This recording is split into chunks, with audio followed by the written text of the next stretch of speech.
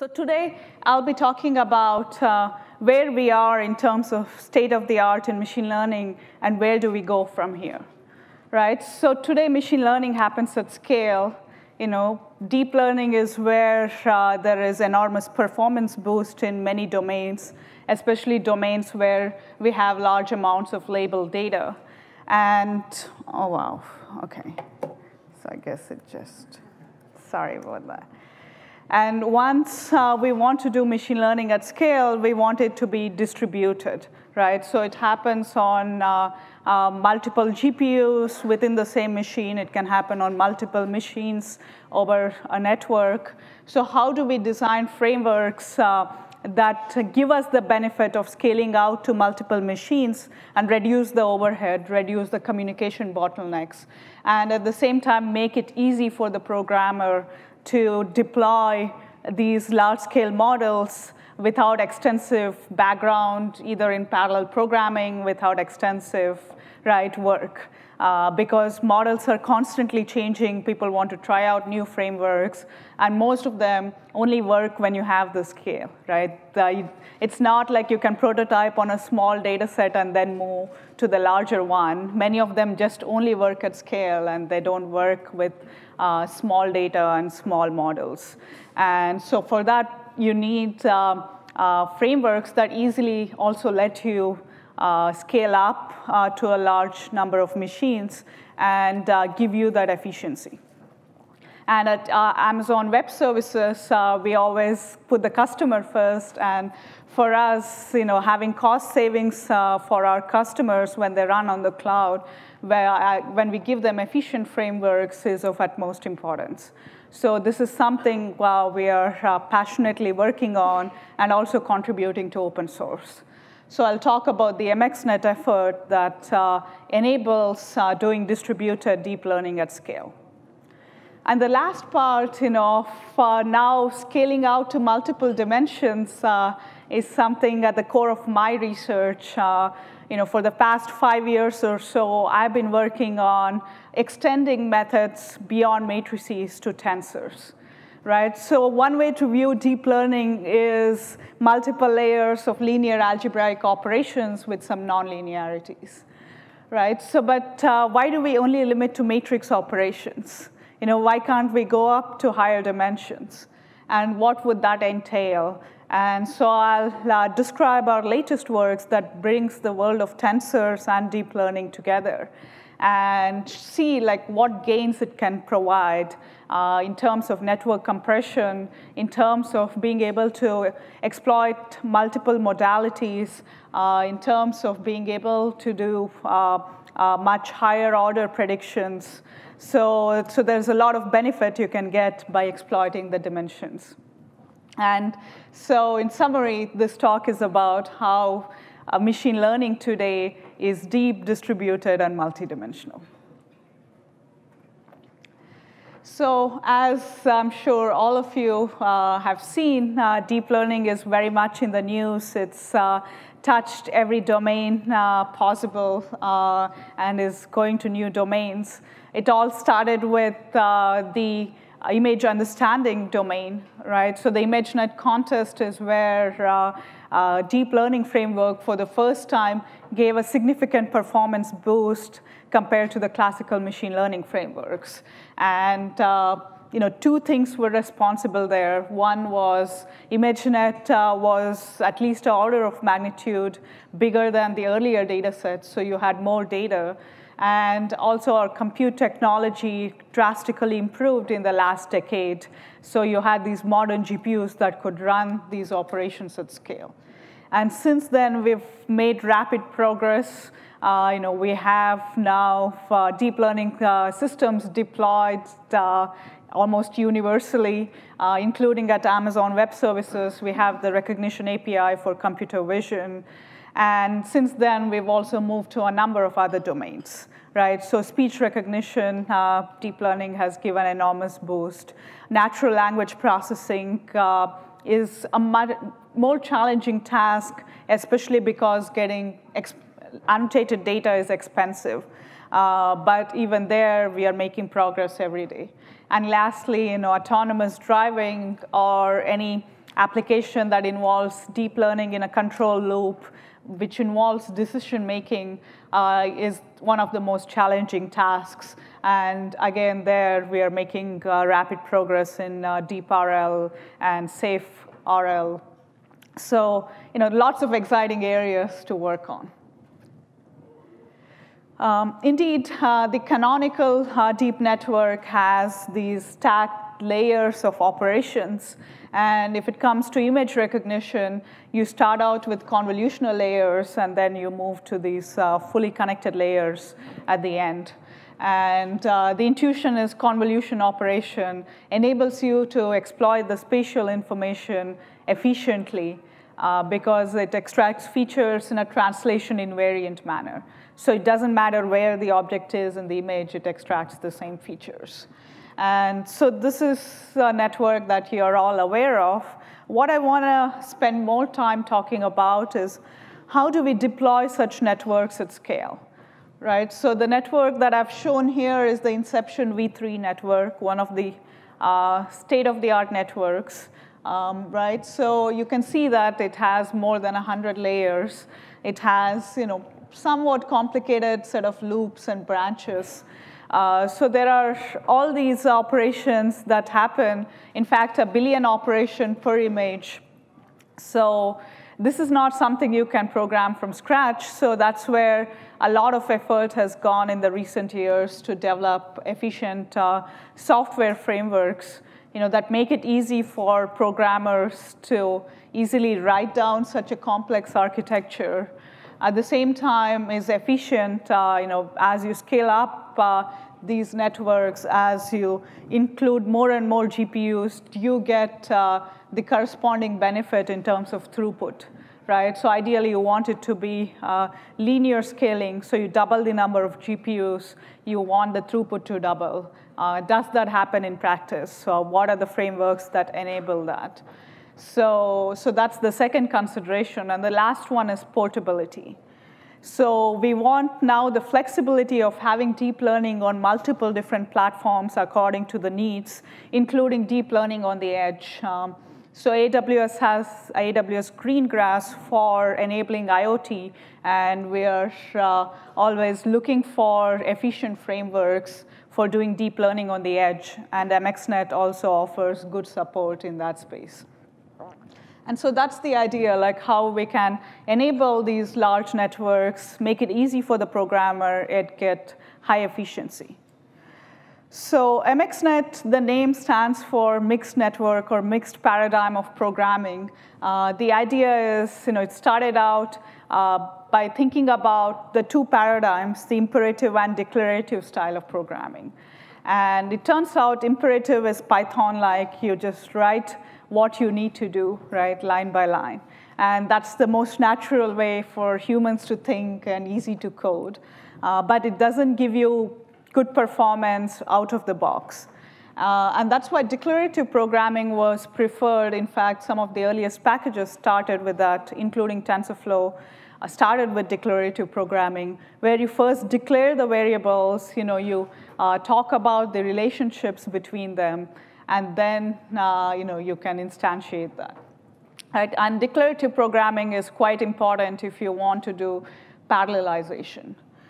So first, I'll show how you can do parallelization given a declarative program that generates the symbolic graph, and then show how MXNet now has a new imperative API that makes it easy to write imperative code, but you can generate declarative code by just writing the imperative one.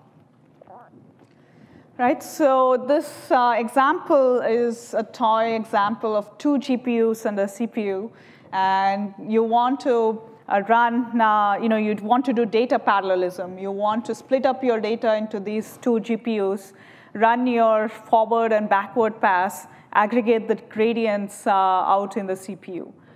Right, so you can see that even just this simple network and just 2 GPUs, it gets very complex. Right, so I'm making a point here that the classical frameworks like MPI that supported parallel programming are no longer the right framework for deep learning because they're too low level and complicated. Right? So one feature that MXNet supports is, given this symbolic graph of computation, it auto-parallelizes. So meaning you just write your code, it figures out, as it traverses the graph, that in this simple example, that these two parts of the program can be done in parallel. So it auto-parallelizes. So this removes a lot of effort from the programmer to specify such operations. And then the other part it supports is an efficient parameter server. Right? So let me show what it means in the context of data parallelism. So data parallelism is the simplest form of parallelism because what you do is you take your big batch of data and then divide it into each of the machines. Right? So each machine has its own mini batch to process. And after processing that mini batch, what it does is computes each GPU in this example, computes its own gradient, and then pushes it out to the central server, right, a key value store, which aggregates it and then pushes it back to each of the GPUs. So you have this iterative operation at the end of each mini batch happening. Right, so as you can see, this is communication heavy, and that's what makes it challenging. That's what makes it different from the traditional MapReduce operations that were meant to be doing one time rather than this iterative one. And so what MXNet does is reduce this bottlenecks in several ways. So one approach is to do it in a hierarchical way. Right? So where you place the parameter server is important. And if you're operating on GPUs, you want to designate one of the GPUs itself as the parameter server, the level 1 server. Because if you see, the most of the communication happens is in terms of the individual GPUs sharing their gradients. And by having it here, you reduce the communication bottleneck significantly. Because if you see, the bandwidth for GPU to GPU communication is much more when it comes to CPU to GPU communication. And indeed, with the latest technology, this is even getting faster. And so by moving most of the communication to within GPUs and the computation to GPUs, we are able to have much better efficiency and speed. So let me show you just one experiment on how MXNet is efficient at scale. There is a GitHub repository with a whole list of experiments and details, so you're welcome to visit that. And so here what we did was we took the EC2 P2 16x large instance. These are the K40 NVIDIA GPUs. In fact, we have the P3s recently launched, which are the older GPUs. So it's very exciting that we have the latest GPUs available on the cloud. But these experiments are still older. So in this example, what we did was we kept the mini batch size in each GPU to be constant, and then we kept increasing the number of GPUs.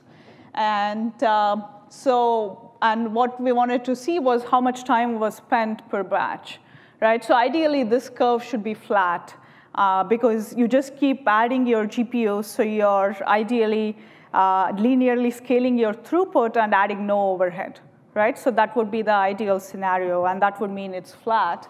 And you can see as the batch size increases, you do have a lower overhead. It's more efficient. And that's because you are reducing the communication bottleneck. The fraction of communication cost is reducing as you increase the mini batch size. And what we've seen with MXNet experiments is overall you get about 91% efficiency. That's the highest efficiency recorded in these frameworks. And also you can, we had larger experiments. In some of the other experiments, we even went up to 256 GPUs, and it only reduced to 88% efficiency. So the idea is you can seamlessly scale up to multiple GPUs within the same machine as well as to multiple machines and retain a high efficiency. And so you have enormous cost savings if you are running these large-scale models, and especially if you're running them continuously. Right? So the latest framework within MXNet is Gluon. So Gluon is the high-level API with MXNet backend that we recently released a few months ago. And what I would argue is it tries to combine the best of features from all the previous frameworks. It is the latest one to be released. And so what's special about Gluon is you can write simple imperative code. Right? So in this example, what I'm showing here is you're initializing two arrays. You're doing simple multiplication and addition. Right? So if you had only this imperative program, you couldn't generate the symbolic graph, the computation graph that's needed to say what the set of operations are, what the variables are. But what MXNet with Gluon does is it automatically generates the symbolic program. So this program, a hybridization process, gets you the symbolic program for free and also does many automatic optimizations. I talked about auto-parallelism, but in addition, it does memory optimizations. So in this example here, you're multiplying A and B, and then you're immediately summing up. So this intermediate result does not need a unique chunk of memory, right? It can be overwritten. So all these optimizations can be easily done once you have the symbolic graph. And there's also more complex operator fusion that would give us further speed ups once we have this symbolic graph. So it has a lot of optimizations built in for memory, for efficiency, and at the same time, it's easy to program. Yeah, so to summarize, Gluon combines best of both the worlds. It's easy to write in imperative style, and at the same time, it has the efficiency of symbolic programs. So I want to now break from the slides and show some notebooks on Gluon. So this is a set of tutorials. The primary contributor is Zachary Lipton on my team, who is also finishing up his PhD from UC San Diego. So you can see here there is an extensive set of tutorials. By the way, whether you're a beginner or an expert, I think you will find good use of these tutorials. For beginners, there are many options from scratch. So you can either try out building a multi-layer perceptron network from scratch, or directly in Gluon and see the difference, like how it's just one line or a few lines in Gluon. But at the same time, if you want to dig deeper into what each of these principles are, so there is the option of also looking at the code from scratch. So you have this almost two sets of options, one for the experts, one for the beginners. And so that helps you also quickly get up to speed. So what I want to show here is how easy it is to get high performance and run multiple GPU and multiple machine code. So I won't run the notebooks because of the, I want to cover on tensors as well. But what I want to show here is, so you define your network here, right? So you're defining now a convolutional layer, max pooling layer, and flattening it, doing a dense layer. And if you want to now initialize this network on multiple GPUs, it's as simple as just these two lines of code, right? So multiple GPUs on the same machine, all you say what your context is, what your GPUs are, and then you're initializing the network to collect parameters from these GPUs, right? And what you do is, and to split the data, all you have to do is have this instruction. And so you can see that everything happens in the backend, and so it's really like whether it's one GPU or multiple GPUs in the same machine, right? It's the complexity is almost the same. So training with multiple machines is a bit more involved, but not by much. So as I said, the key value store is the parameter server. If you wanted it to be in a single machine, you would create it as local. But if you want it to be multiple machine, you create a distributed key value store, and then you want to specify where the pull and push operations are. So I won't go into the details here, but given this tutorial, you can see that it's also very easy to scale it up to multiple machines. So the last part I wanted to show is how to convert imperative code to generating symbolic graphs in Gluon. And the benefit of this is portability, right? Because once you have symbolic graphs, you can run it across different platforms.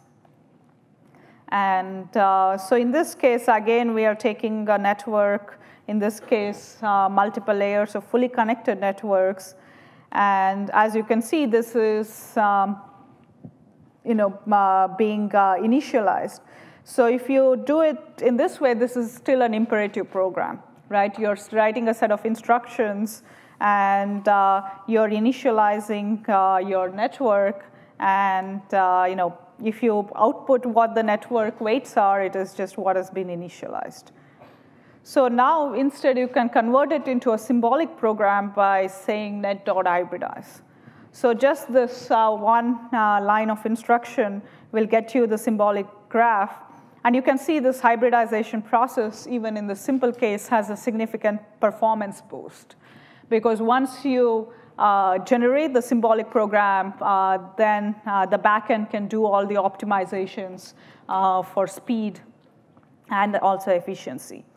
And so getting the symbolic program is now, you can output the JSON file, and you can see like what the different operations are, what the nodes are. So you can now have this be portable. And so Gluon enables all this to be done quite seamlessly. So I encourage you to look at the notebooks for, it's very detailed, and also contribute to it. We have over 50 contributors. We've had more than 200,000 page views. So it's a very active community that's forming both here and also in China. So there is something that I would like more people to participate in. Because one of our goals at AWS is to democratize AI and have it be accessible to everybody on the planet. And this is one of the thoughts going behind open source frameworks and having educational resources. So now let me switch gears and say, deep learning is great, but where do we grow from here, right? So what are some ways to take deep learning from where it is to the future? And I would argue that incorporating multiple dimensions is a way to take it to the next level. And I also want to call out that later in the day, Tammy Kolda is giving a talk on tensors, and she'll bring a perspective on tensor decompositions. So I'm happy to see more tensors come to the mainstream. Right, so indeed, the world around us has tensors. Right, so this is a toy example of how you want to think about tensors. We start from scalars, which are single numbers, to vectors, right? One-dimensional, matrices are two-dimensional, and tensors involve higher dimensions. And if you think about our data, right, how we express it, it's inherently multidimensional. So even in the canonical example of deep learning for image recognition, what you have as an input is an image with width and height, and typically RGB or some number of channels. And as it goes through convolutional layers, you have these number of channels increase, and if you're doing spatial pooling, you have the dimensions decrease, right? So you have, if you want to think about deep networks in terms of tensors, one way is to think of it as a box that is operating on tensors, right? It's transforming an input tensor into an output tensor. And in most cases, that output tensor may be just a vector if you're doing image recognition. But if you're doing pix to pix, that itself could be also a three-dimensional object. So thinking of it in this way, we want to then ask if we are transforming one tensor to another through a deep network, why not incorporate operations on tensors in all the layers? Right? So that was the thinking. So the first thing we wanted to do was, what are these set of operations? How do we extend matrix operations to tensors? So the primitive for that is extending matrix products to now tensor products. Right? So this picture here is self-explanatory. If you want to multiply a matrix with a vector here, you take linear combinations of the columns. And now with the three-dimensional tensor, you have options to multiply in multiple different directions.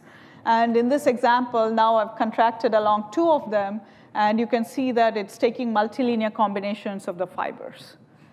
Right? So you can now operate on tensors in different ways. You can now operate along the individual dimensions. You can even operate jointly along multiple dimensions. So there is a very rich set of operations that we can do on tensors that just it's a very smaller part of it that can be done on matrices. So tensors really expand the transformations we can do from our input to the output in these deep networks. And so what we started with was one of the oldest deep networks, that's the AlexNet. Right? So as you can see here, you start with the RGB image, and then you go through these convolutional layers that are increasing the number of channels and doing spatial pooling. But what happens is once you come to the fully connected layers, right, this is where you lose the three-dimensional structure. So in the traditional AlexNet, what you do is you convert this three-dimensional object into one-dimensional vector, you flatten it, and then you send it through a matrix product operation, do some nonlinearities in multiple layers, and then output the final vector. And so the first thing we said was, why not retain tensor operations throughout the network end to end? Right? So we keep the three-dimensional structure, and let's see what benefit that gives us. And so the operations we added were the tensor contraction.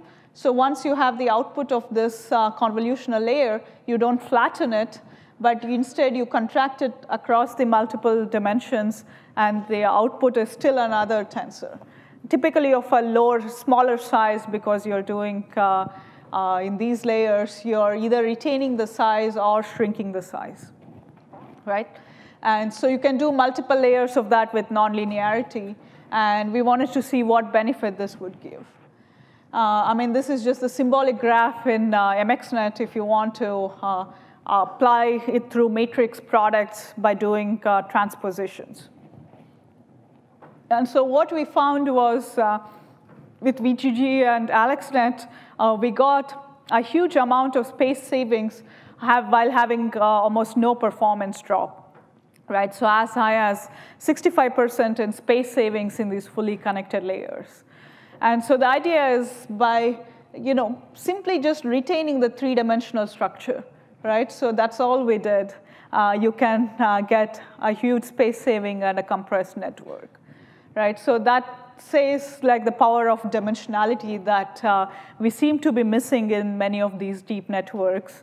And so many of my recent research has been to ask, from here, where do we go and try to exploit multiple dimensions in these networks?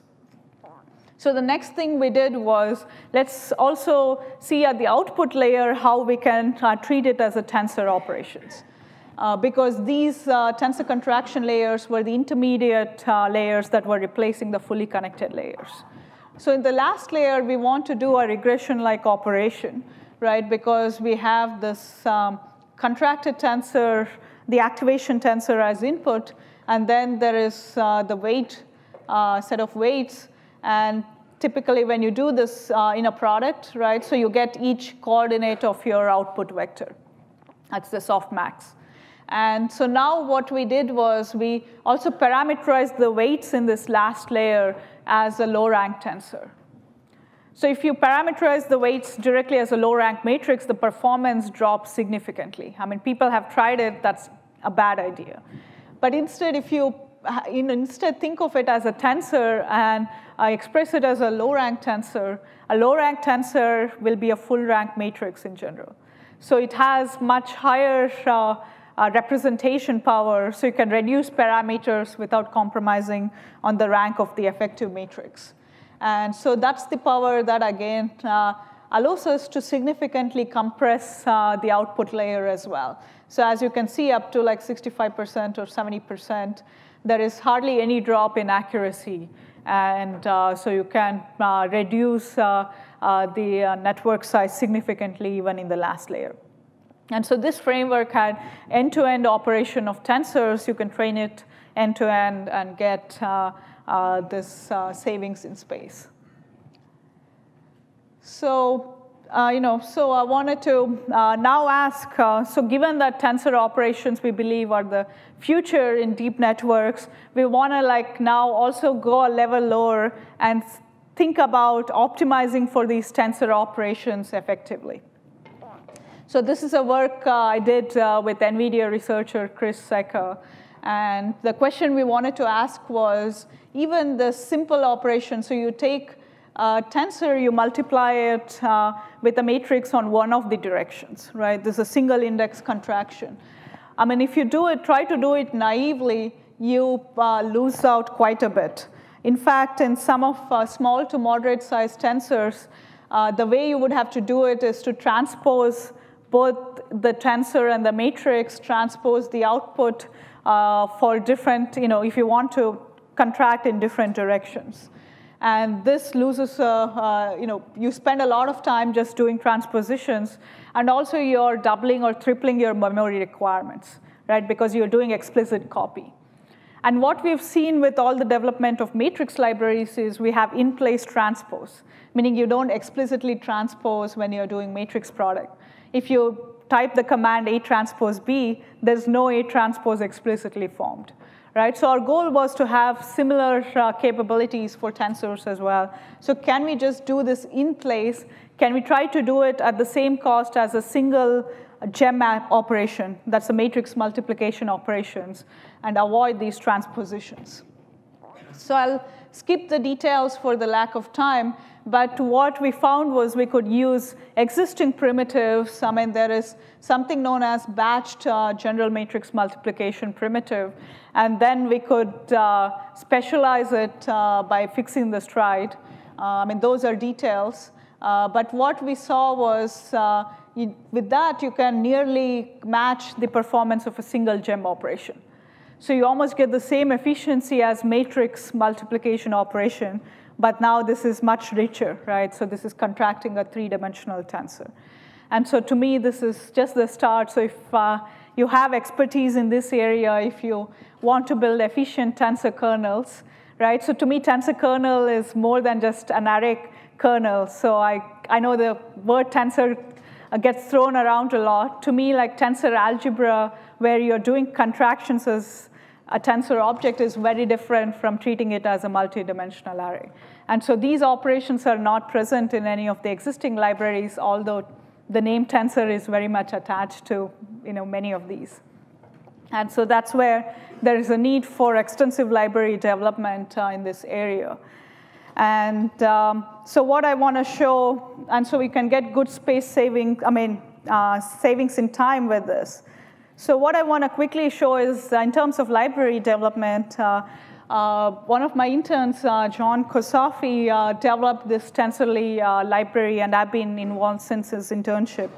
And this one allows you to code in Python, and recently we also added MXNet and PyTorch backend. So you can easily combine your deep learning with traditional tensor operations. So there are, again, notebooks on the repository. You can go and run them.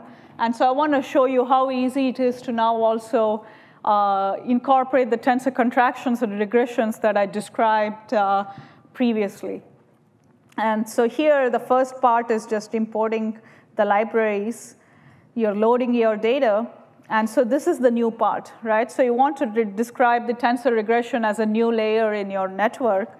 And so you can easily do that as a glue-on block. So the part where the tensor operation is incorporated is, first you define what the core and the products are, because if you recall, this was a Tucker form for the weight matrix. And there is just this one operation. So what you do is you transform your Tucker form. So the Tucker form involves keeping a core tensor as well as its factors. And in the tensor form, you multiply it out. So if you do that, you can obtain the weights of your network, and you can also backprop through this. Yeah, so by combining Tensorly package with MXNet and PyTorch backend, now you're free to try a variety of different tensor architectures. I want to show you one other example that involves visual question and answering. So in this case, the task is to take an image, right? There is a question about the image, you want to answer that. So again, this notebook is available with the Glue-On tutorial, so you should go and check that out in detail there. And so here what we do is we want to combine, let me first describe it in the slides. So you want to combine the image features and the text features together to answer the question, right? Because once it's a question, you're processing it either through some sequence model, RNN, LSTM, right? So some model to get a text feature, and you're also processing your image to get an image feature. And now you need to combine both of them to come up with the answer, right? So traditionally, the simplest approach people took was to just first flatten this, right? Either do average pooling of this, get a vector out of this three-dimensional object, as well as take this vector, concatenate them. So just put them together, feed it to the network after that, right? But it turns out you can get a significant performance boost by sketching on these objects. So a new sketch we proposed was to treat this, this is a three-dimensional tensor. In this case, it's a one-dimensional tensor from text. So can we pool them directly? Can we take tensor products of these to express higher order moments over image and text jointly? And at the same time, we don't want to blow up the dimensions. We don't want this network to be too huge, because that may overfit. That's also hard to train. So instead, we can do efficient dimensionality reduction, and that's where the term sketching is incorporated. So the details are, again, in the paper, but the idea here is there is a notion of a sketch on the tensor and your text vector, and you can pool them together in the FFT domain. It turns out that this gives you properties of the count sketch, the traditional count sketch, but on tensors now.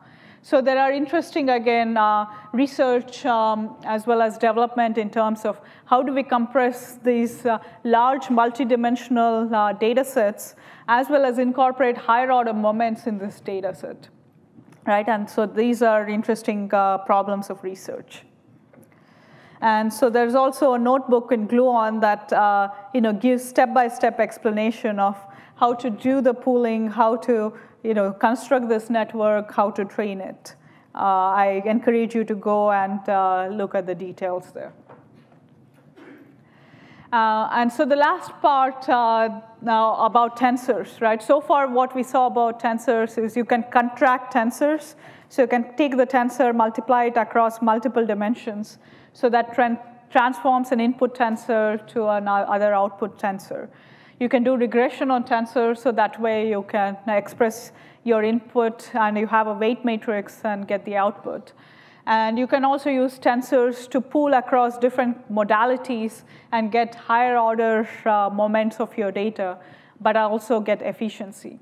So the last part about tensors is how you can decompose them efficiently. Right? So just you can decompose a matrix into its low-rank components. You can decompose the tensor in multiple different ways into its low-rank components. I described the Tucker form earlier. This is called the CP form. And Tammy Colder will give you a lot more details on how to work on tensors, how to do tensor decompositions. What I want to point out is some of my previous work involved tensor decompositions. And one application was topic modeling. So you have a huge corpus of documents without any labels, right? So for this unsupervised learning task, how can you detect topics automatically? In this article here, you can see that we can immediately parse this article as being about university, being about crime, right, being about sports, but can the machine also automatically do this? And so we had a framework that involved higher order moments of text frequencies. So in what it was looking at co-occurrence of multiple words in a text document, like how frequently do these words co-occur, and decompose that large tensor in an efficient way and be able to discover what the topics are. So these are dated experiments. We also have new experiments. And what the benefit that it gave us was very good perplexity or likelihood of getting a good model from this data set at the same time very high speed. And so tensors have the potential to take matrix operations to the next level while retaining speed and efficiency. Yeah, so in conclusion, I had a breadth of topics in this talk. We have deep learning revolutionizing many fields. And to enable it at scale, we need distributed optimization. So MXNet offers high efficiency across multiple machines, and at the same time, ease of programming so that you can directly start running on this large cluster. And the Gluon framework makes it easy to just write imperative code and get symbolic programs and have portability. And tensors, I would argue, are the next level in deep learning in that you can now generalize the operations to incorporating tensor contractions, regressions, tensor sketches, and exploit multiple modalities and dimensions in your data. Thank you.